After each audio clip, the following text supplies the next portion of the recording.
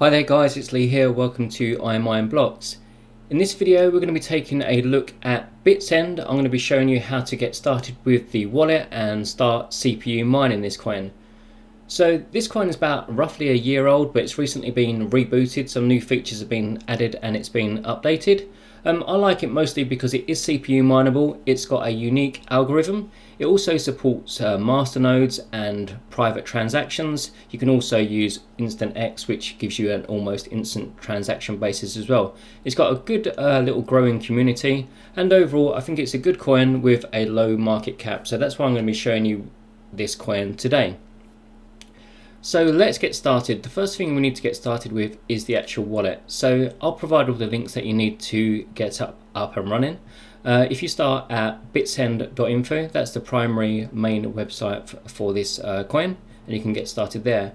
So from that website, if you go to the wallet and then you go to wallet download, you can just download it, and it's just a standard Qt type wallet. It's a exe file, and you can get started with that. So if I just minimize that, you just download it to your desktop or your downloads folder, wherever you like, and then just double click on the actual wallet to open it up and get started. I've actually already done that and mine is up and running. When you first start the actual wallet, you'll get a synchronization sort of chart bar at the bottom there, and it will take quite a few hours to get synchronized. But in the meantime, one of the things you can do, or one of the things you will actually need to do, is create a wallet address. So in order to do that, and you can do this whilst it's actually synchronizing, you don't have to wait for it to be fully synced to do it. You just click on receive, and then what you're going to do is create a new address. So in this case, I'll just do demo. You could just give it a name. The amount you can leave blank, and the message you can also leave blank. A better reference would be whatever your machine that you're going to be mining on would be a more useful reference. So you can see I've already got some worker details down here. So I've got worker 1 and worker 10. If I do worker 3, because that's probably one that I will use in the near future, and it's CPU miner. Just missed a letter there. I think because I've actually got the miner running, it's kind of interfering with my keyboard. It's a little bit laggy, so sorry about that. So worker 3 CPU miner, we're just going to have that as a label, and then we're going to click on request payment. So you can see we get a QR code, we get a sort of short link, and we get an address. So what we want to do is actually copy this address, try and not get any space on the front or the back of the address, and Control and C, and we're just going to copy that, or you can use the buttons that are helpfully laid out there for you as well. So once we've got our address, we can then basically move on to the next stage, which is mining. So I'm just going to close down the wallet for the time being. We'll open up the web browser. So I'll put all the links in the actual description, but the miner that we're actually going to be using is the CPU miner Opti miner. I can't remember the exact version, let me just double check.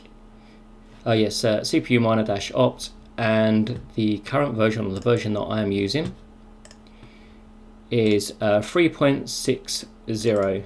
So use the link, I'll put a link in the description for you, and you can download it, and you should end up with a folder that looks like this, with all these files inside. So at this point you're kind of ready for mining, or almost just about. Let me just do one other thing. So I've got a few other windows running here, sorry. So I've got the ETH miner running. I'm just going to close that just to help the on-screen display, and this is the actual CPU miner mining Bitsend. So I have a i7-950, it's overclocked to 3.9 gigahertz, and we're getting it actually reports 2 hash rates. I'm yet to confirm. I think there's actually 2 algorithms mining at the same time. One is X11, and then there's a separate part to it as well. So I'm confirming that. So you get 2 hash rates, and these are mine obviously just to share it with you, and I'm mining on 3 threads. So I'll just close the miner for a moment, and I'll show you how to get set up and started with it. So once you download the folder, once you download the miner, you'll have a folder like this one. And what I'll do is, if you download using my link, I'll include a start example.batch file, so you guys can edit that and get started with it. But I'll just run through the actual basics of how to get that set up. So if we right click and then we go to edit, these is the internals of the actual batch file. So what I'll do is I'll break it down for you piece by piece so you can understand it and use it. So the first part is this part here, which is, you can see up here, these are the actual program names. So I'm using the CPU miner and I'm using the SSE42. The second part is with regards to the instruction set of your CPU. So if you've got a really old CPU, you're probably going to use SSE2. If you've got something slightly newer, SSE42. If you've got something within the last year or two, you can probably use these ones, which support AES-NI and have a slightly newer instruction set, which is also faster. So for example, on this machine here, it's a i7-950, and I can use the SSE42 instruction set. So that's the executable that I use. On my newer CPU, which is a i5-6600K, I can use the AES-AVX2 program, and that basically means you're getting a much faster performance because it uses a different instruction set. So just start with SSE2, and if that works, move on to the next one before you move on to the AES ones. So the first part is the actual miner program itself. The second part is -O, and then it's the pool address here. I'll just show you in the browser. There is a whole bunch of different pools that you can use. These have all been checked recently, and the setup for each of them is roughly the same. I decided to use this wimp.cc miner org, and I got started with that, and that's been working fine. The only thing I don't really like about it is that you can't check your miner stats on the pool, or at least I couldn't find anywhere to do that. So that is the only thing I don't like about it, but I have received payouts and that's been fine. So pick a pool, and then you're going to put your pool address in this part here. Like I say, I've already done that. One other thing I will mention with this pool, I'm not too sure if it's relevant with other pools, there was about a 24-hour delay before I received my first payment. They wait for a lot of block confirmations before they pay out. So once you start mining, it will probably be 24 hours at least before you receive your first payment into your wallet. So just to make you aware of that. The next part is the algorithm. So it's Zeven, I think is how it's pronounced. So this is a multi-miner, so you can use it with different algorithms, different coins, etc.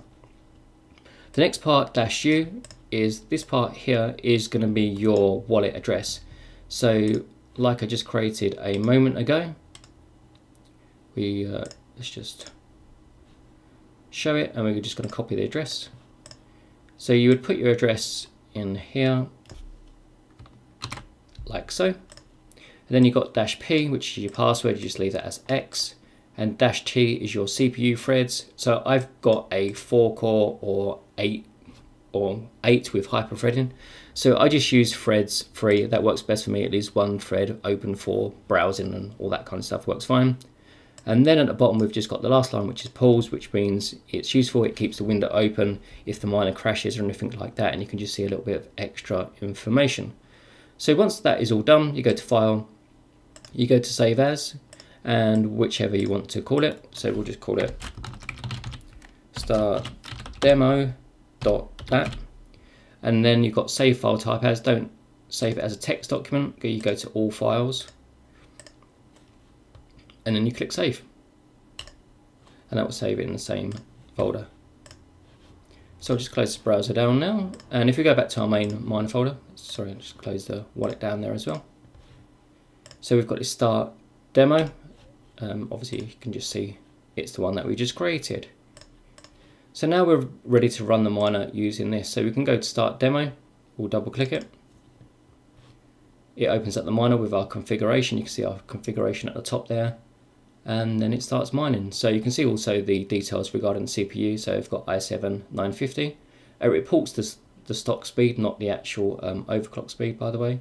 And it also shows you the algorithm, which instruction sets it supports, and also which instruction sets is supported by your CPU as well. So between the two of those, you should find a good ground where you can basically get the best performance from your hardware. That's the point I'm trying to get out there. And that will mine away, and like I say, in that sort of earlier part of the video, you would have seen my sort of hash rate. On my on my i5 6600K, which is overclocked, I get, I think it's around 1000 kilo hashes and 71 kilo hashes on that other CPU. So just to give you a rough sort of basis. So that's the miner running there. I'll just stop that again, just for the demonstration purposes. Okay, so back onto the actual wallet itself. Just to give you a brief overview of kind of earnings. So like I say, I've been mining for about 48 hours, but there is a delay of 24 hours before receiving the payments. So you can see I've got worker 10, which is this machine that I'm on, and these are all the payments for it. And worker 1 is my other, the i5 6600. That's the other miner there. So in 48 hours, but only really 24 hours, like I said, there's 24 hours lag behind in the actual payments. There is 5.89 earnings across those two machines. So it's not a huge amount of coins, certainly not a massive amount from a financial point of view. But I do believe this could be a good little coin in the future. We'll just kind of have to see how it grows. If we go back to the actual market cap, it was really high just a day or two ago, and it's now kind of bumped back down. So from here, as with these coins, we never really know exactly where they're going to go. But I think this could have some life potential in it going forward.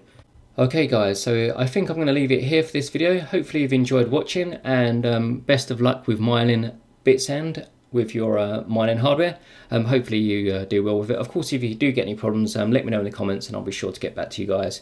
That's never a problem for me to help you guys out. If you did like this video, please give it a like, and don't forget to subscribe if you haven't done so already. I do put out videos like this on a regular basis, and hopefully you'll enjoy watching and being part of our little community here.